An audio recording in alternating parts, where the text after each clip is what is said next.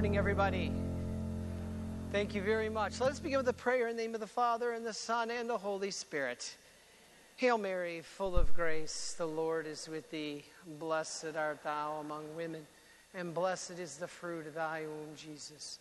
Holy Mary, Mother of God, pray for us sinners, now and at the hour of our death. Amen. Our Lady, Mother of Mercy, in the name of the Father, and the Son, and the Holy Spirit. Amen. Well, thank you, everybody, for coming. It's great. I see the women of joy here, and even a few men snuck in. This is beautiful. And so, but it's awesome to be back when it takes me longer to distribute Holy Communion on a weekday than it does most Masses on Sundays in Massachusetts. And so keep the faith strong. I'm Father Chris Alar. I'm one of the Marian Fathers of the Immaculate Conception up at the National Shrine of the Divine Mercy in Stockbridge, Massachusetts. And for me, this is always special to come back because I was a St. Mark parishioner from 2000 to 2006. And then the Lord, I had a business in Davidson, engineer by degree. Got my MBA from University of Michigan, went on, started the business, was on Lake Norman. My house was on the other side of Lake Norman. I drove my boat to work. It was just, this is a beautiful place, you guys. This is a beautiful place. If I wasn't a priest, this is where I would live. I've even asked my superior, can we get a parish down in Huntersville, North Carolina? It's beautiful. And I was engaged to be married. I used to bring the young lady. We would sit right there in that back corner, engaged to be married. And then the Lord called and realized it was a greater calling. And so I'm just blessed so much by the Lord, and to be part of this is so important, especially now in the year of mercy, right? This is the year of mercy. So important. This is what we're going to talk about today. We're going to do 2 short talks. The first talk is only going to be half an hour, and then we'll do a quick break, and then we'll finish with another about a half-hour talk. So I'm going to try to give you a 4 to 5 hour Saturday seminar in 2 half-hour talks, okay? So you can't yell at me when I talk too fast. I'm trying to get so much information for you in such a short period of time. Okay, so Divine Mercy. What is Divine Mercy? What do you need to know about it? And what is our Holy Father telling us, especially today, right? Okay, first of all, if I was to ask you what is mercy, what would most of you say? You'd say it's compassion, it's love, it's whatnot. But what's more important is understanding the roots of it. And when it's divine, it even becomes more special. Now, I'm going to give you some things on Divine Mercy I promise you've never heard. So please don't sit there and say, all right, I already know all of Divine Mercy. Because Father Seraph and I have been working 100-hour weeks, and we're creating a whole new presentation on going back into the writings of St. Faustina, going back into the scriptures, and we're presenting it new. I promise you there are things you're going to learn today new that you did not know. So don't worry about saying, I already know everything, because this is going to be some new information, I think, for you, some of it. Okay, so to kind of preview what Divine Mercy is compassion, as I said, it's treating others with kindness, all that's true. But what's the highest virtue? Love, right? There's many, many virtues. The highest virtue is love. Now, is all love the same? No way. There's many, many modes of love. So here you have many, many, many virtues. At the top is love. Now, within love, you have many, many modes of love. The top mode of the top virtue is mercy. Mercy is a particular mode of love. It's the highest mode of love that when love encounters suffering, it takes action to do something about it. It's the highest mode of the highest virtue. Now, it's taking, as Father Kosicki says, taking pains in your heart for the pains of another, and taking pains to do something about that pain. That is mercy. Sounds like a lot of pain. Now, we're going to equate it to the Trinity. Within the Trinity now, there's perfect love, right? Perfect love.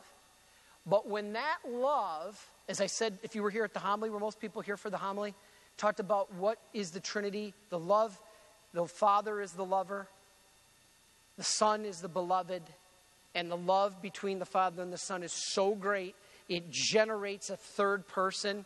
That's the Holy Spirit. That's why the family is a mirror of the Trinity. The husband is the lover. The wife is the beloved. And the love between them is so great, it generates a third person, the child. You can't have that between two men or two women. And that is just the way it is. We still love them. We still embrace them. We still care for them. But it's not, God's plan for marriage was to be a mirror of the Trinity. And that is openness to the fruitfulness of life. So, when that love within the Trinity overflows outside of itself, you have mercy. Now, mercy comes in three great acts of God. There's three great acts of God that we refer to as the three great merciful acts of God. So now, if the mercy between the love between the Father, Son, and the Holy Spirit overflows outside of itself, what would you guess is God's first great act of mercy? Who said it? Creation. Because the love of God, which was perfect for all eternity, flowed outside of itself. We have creation. Right? Now, if that's the case, we now have something that involves us. Mercy is when that love of God overflows outside of itself and we have creation. Now, what person of the Trinity do we normally attribute, Father, Son, or Holy Spirit, creation? The Father. The Father. So, in the first great act of mercy, the first person of the Trinity created. I'm not going to get technical today, but there's one part I want to throw in here. I'm going to give you something I call 4 years of seminary in 4 minutes. This took me the third year to Christology before I saw the whole picture in seminary. There is one concept in our faith. Don't worry, I'm not going to get too technical here, but I want to hit this one part. There's one concept in our faith by Thomas Aquinas that summarizes our entire faith. It's a circle. What is that? Anybody know the Latin term for that? All comes from God, all will return to God.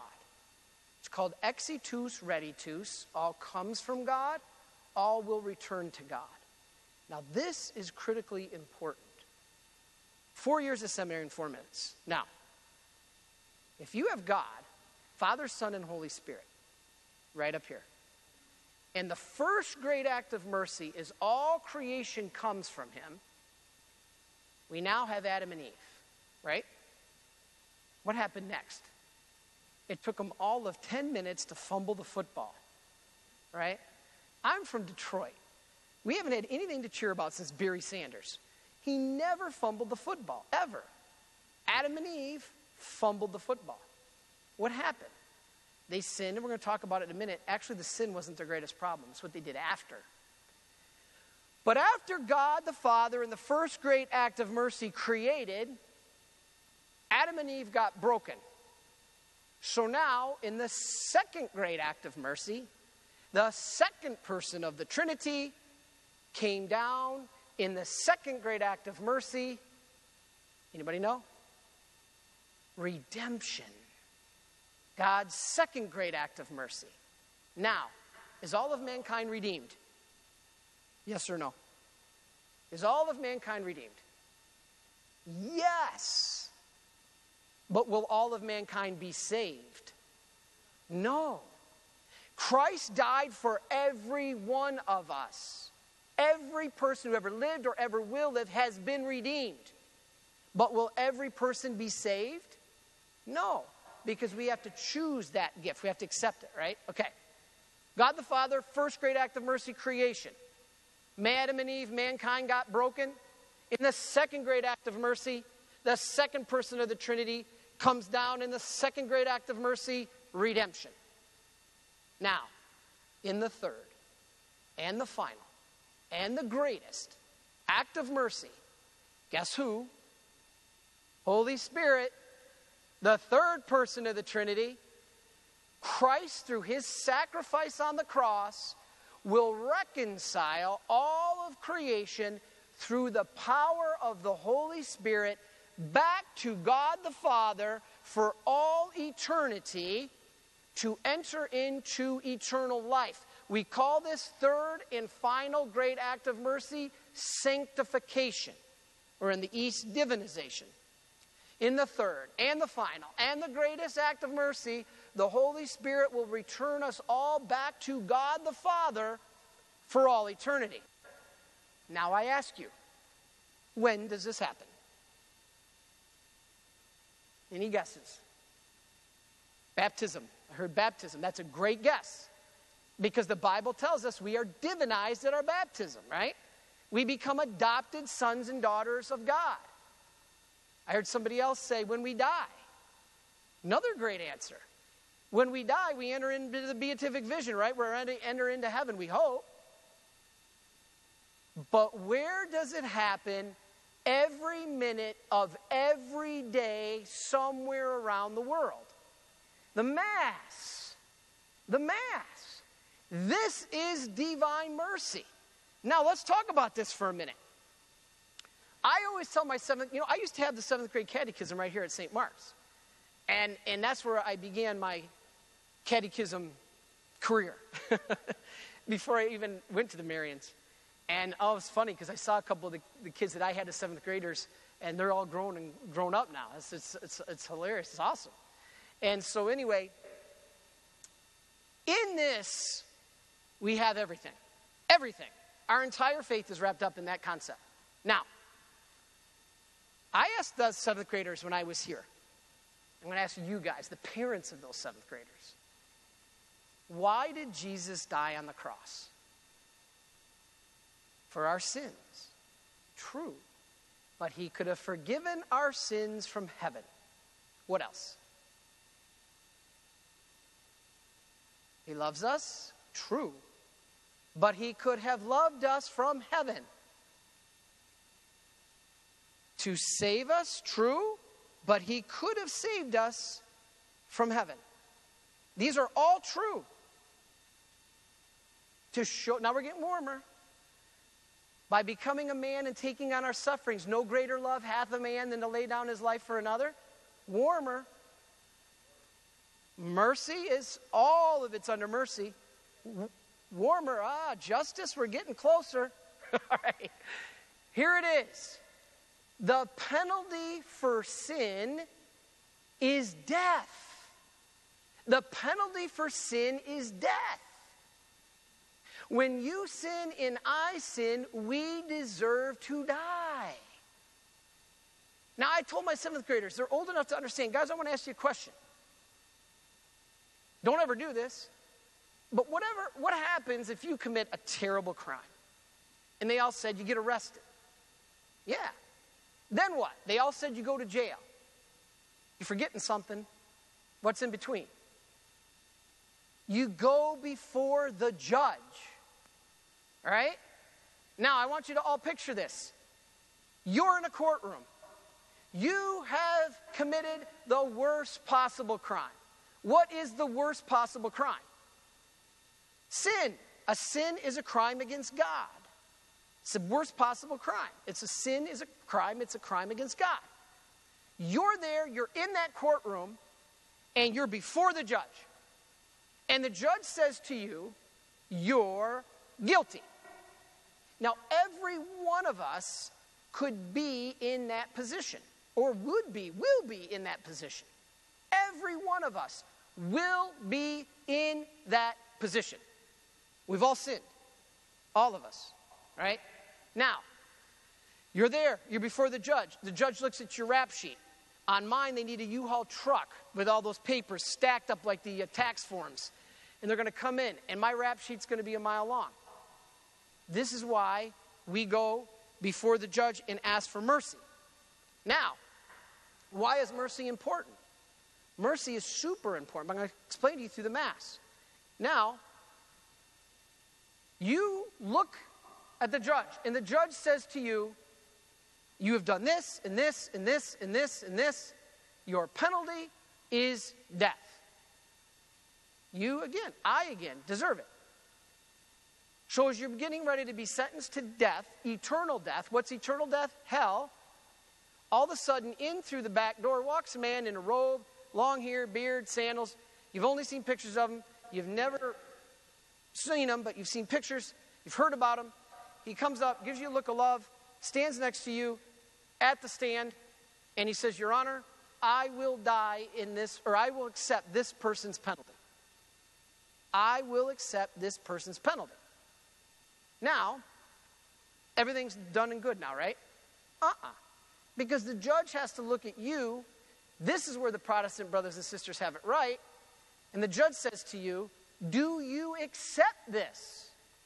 It can't happen if you don't accept it. So our Protestant brothers and sisters have it right. I accept Jesus Christ as my personal Lord and Savior. Now, this man standing next to you gives you this look of love and says, Your Honor, I will I will take this person's penalty. So the judge says, you will die in this person's place. Yes. Turns to you. Do you accept this? First of all, who in their right mind would not accept this? Don't laugh. We do it every time we miss Sunday Mass. What did the scripture parable say about the king that threw the wedding feast? And he said, go invite all those people to my wedding. There are people who want to come, and there's people who don't. What did the parable say that first man that was invited to the wedding said? Does anybody remember? I'm too busy. I just bought a plot of land. I got to go look at it. Consider me excused. Then to the next one, he says what? They ask him, and he says, I just got married. I am so busy with my new wife. Consider myself excused. Then he goes to the third one. He says, I just started a new business. That was me. I was working 80, 100-hour weeks, crazy, 7 days a week, 15-hour days. I didn't go to Mass. I had no idea what I was doing to myself. But yet I was that third man in the parable that said, I just bought a new business. Consider me excused. What did the king do? The king was enraged. And he said, throw these out into the fire and bring in those who want to be here. Go to the highways and the byways and bring them in, right? This is what's going on. This is the Mass. This is the wedding feast. And this is the king, the judge, who is saying, wake up. Now, the judge asked you, do you accept this gift? Of course you're going to say yes. But we don't. We're too busy with all our other things, especially our football on Sunday and all that. Well, maybe not you guys, but the husbands of you guys, right? Now, the judge says to you, okay, you accept this gift? You say, yep. He says, okay, everybody meet back here Sunday morning at 8, 10, or 12. Or what time are Masses here? What happens every morning, Sunday morning at 8, 10, or 12? The Mass. This is the Mass. This is what's happening. Now, what's the difference between Christ paying your debt and somebody like Maximilian Kolbe? Now, Maximilian Kolbe died for another guy, right? The Jewish man with the family. What's the difference? Maximilian Kolbe died for one man. Jesus died for every one of us. This is why, now this is not church teaching, this is not doctrine, this is my personal belief. My personal belief, don't write the bishop. Bishop Peter's really nice, he probably wouldn't yell at me anyway. I believe personally, because science teaches us, you all know how many people live in the world today? 7.5 billion. Does anybody know how many people that science guesses have lived since the beginning of time? Any guesses? 110 billion. That's what science estimates the number of people who've lived from the beginning of time. Now let's suppose the world ended today. There's a tradition in the church that says the world will end when the number of souls that gets into heaven replaces the number of angels that fell at the time of the fall. When Satan fell, the scriptures tell us a third of the angels fell with him, right? tradition with a small t, teaches us that when the number of souls of us get into heaven to replace the number of angels that were lost at the fall, that's when the world will end. Anyway, let's suppose that's tomorrow.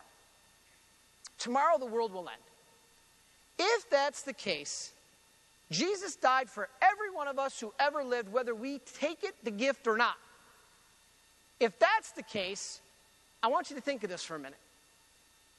If you were crucified, if they brought in 100, 200 crosses right now and lined them up across the property, and each one of us were nailed to a cross, you would only feel your pain. I would only feel my pain. You would only feel your pain. We wouldn't feel each other's pain physically. We feel it in one way through the body of Christ, but not physically.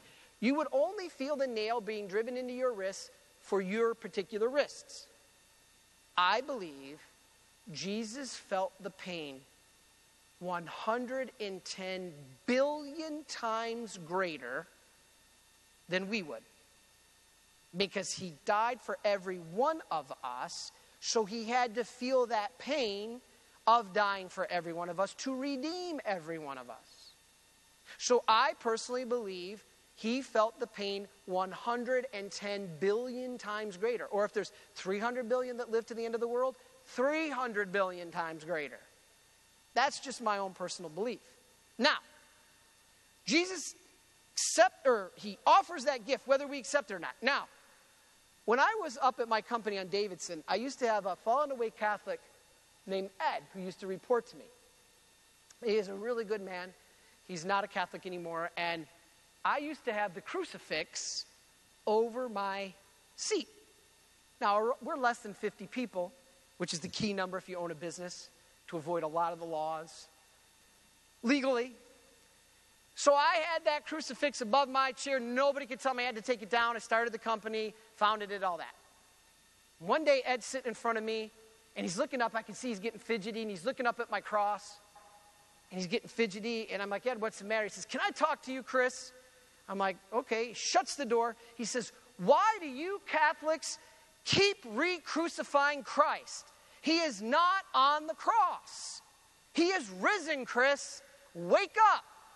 You Catholics don't get it. I was a Catholic until I saw the light. How many times have we heard that? I saw the light. Jesus is not crucified anymore. He is risen. Why do you crazy Catholics keep putting him back on the cross? Now I ask you, every Sunday that you come in here, do we keep putting Christ back on the cross? Sure seems like it to me. We're re-crucifying, we're going through the sacrifice, we're doing all this and that, right? No! We are not re-crucifying Christ. Why? Anybody know why? God is outside of time. There is no time for God. Time was created for us. For God, there is no past. This sounds weird. There is no future. Everything for God is one big eternal now. If this is salvation history, if this is Adam and Eve and this is the end of the world, God sees all of it at one instant. There is no time for God. That sounds like a lot of our lives, doesn't it? There is no time for God. God is outside of time. Therefore, there's no past, there's no future. Let me give you an example. How was Mary immaculately conceived? Through the merits of the passion, death, and resurrection of Jesus Christ. That's how Mary was immaculately conceived. How can that be? He wasn't born yet. When Mary was immaculately conceived, Jesus Christ hadn't even been born. Yet it was from the merits of his passion, which hadn't happened yet, his death, which hadn't happened yet, and his resurrection, which hadn't happened yet, are the merits by which Mary was immaculately conceived. How is that possible? Because God is outside of time. There is no time for God. He's all experiencing it at one instant. When you come into the Mass, we are not re-crucifying Christ. You are at Calvary. You are present at the crucifixion. Pope Benedict, if you haven't read Spirit of the Liturgy, please do. He tells us that when you walk in the back door of that church, you are present at Calvary. You are there as he's paying your debt. Now remember, the judge told you that you got to come back Sunday morning at 8, 10, or 12 to work out all the details. You're there in the courtroom. The judge says that. In order to work out all the details, you got to come back. All parties got to come back Sunday morning at 8, 10, or 12. Jesus came back. He's here. He's ending up with his end of the bargain. Do you? Do us? Do we? We have to come. We are at Calvary as he is paying our debt. But you got to be present to win. As baptized Catholics, this is the way God chose for us for salvation. Now, yes, a pygmy in the rainforest or somebody in Saudi Arabia where Christianity is illegal can't be judged on whether or not they went to Catholic church, Catholic Mass. Why? Because it's illegal in Saudi Arabia and a pygmy in the rainforest never heard of it. God judges them how? He judges them differently than us. He judges them by the natural law, not us. We're baptized Catholics. We will be judged on whether or not we accepted his gift of the church and the sacraments to do his will and to receive. Hey, wait, think about this. If your body needs a shower, which it does, right? You go and you clean it. Hopefully, we all take showers. If our bodies are dirty and need showers and need cleaning, why do we not think our souls do? That's confession. You have to eat, right? Every one of you is going to eat. Well, maybe not today, it's Friday, so we might fast. But we eat. If our bodies need food, why do we not think our souls need food? Our souls need food in the Eucharist. Now, the important thing is, at the Eucharist, there's a consummation of the wedding. Who's the groom? Jesus. Who's the bride? The church. Who's the church? We are. So when you come to Holy Communion, what happens on the wedding night? The bride and the groom become one. The groom enters into the bride. This is what happens when you come every moment to Holy Communion. Jesus, the groom, enters into you. It's consummated. This is the wedding feast of the Lamb. Pope Benedict tells us in the Spirit of Liturgy, when you walk in that back doors of the church, you are present at Calvary as he is offering that sacrifice. But you got to be there. Then the mystics tell us that the roof of the church opens up at every Mass and the angels and the saints ascend and descend and are united with us. The mystics tell us that at the moment of consecration, all your guardian angels come forward and kneel around the altar. And they're holding a vessel. Guess what's in that vessel? What you put into it. Now, don't make your guardian angel the sad guardian angel that's got nothing in his vessel. We see them every day at Mass, chomping on their gum, looking at their watch. I got to get out of here. Is this over yet? There ain't nothing in those vessels. Those guardian angels are up here with empty vessels. You put everything you got into that vessel and bring it up to the sacrifice of the Mass. Every joy, suffering, pain, sorrow, good thing, bad thing, everything you put in there. It drives me nuts when people say, I don't go to Mass because I don't get anything out of it. The Mass is not about your entertainment. I'm not going to juggle and ride a unicycle. It's not about your entertainment. It's about you coming and giving worship to God here in the way he set up for us. When we say we're going to do it our way, I don't need church, I don't need the Mass, I go right to God. I don't need confession, I go right to God. Really? All right, let's look at this for a minute. Confession. When you walk in that confession, I heard confessions today. Do I forgive your sin? Does the priest forgive your sin? Yes! Yes! God the Father of mercies, through the death and resurrection of his Son, has reconciled the world to himself and sent the Holy Spirit among us for the forgiveness of sins. Through the ministry of the church, I absolve you in the name of the Father and of the Son and the Holy Spirit. Now, that's not a general confession.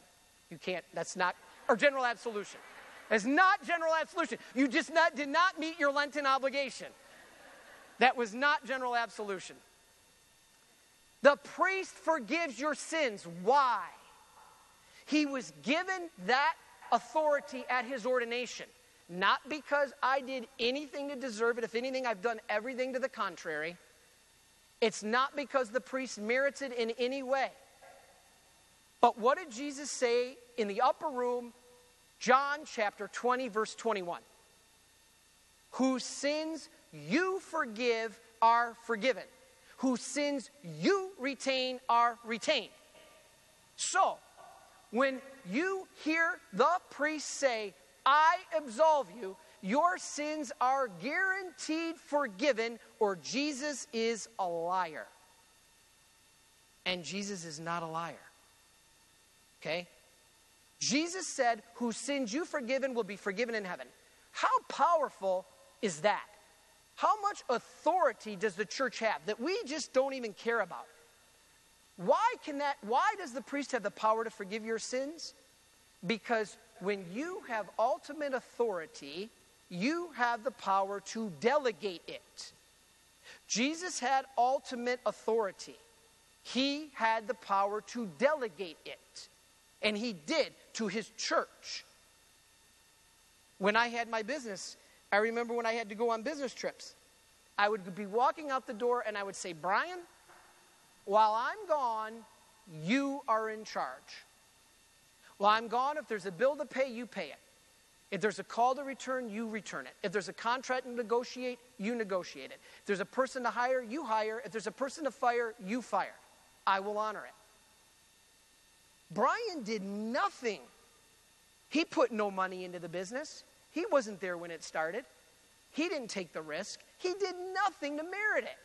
But because I had ultimate authority, I had the power to delegate it to him. Same with Jesus.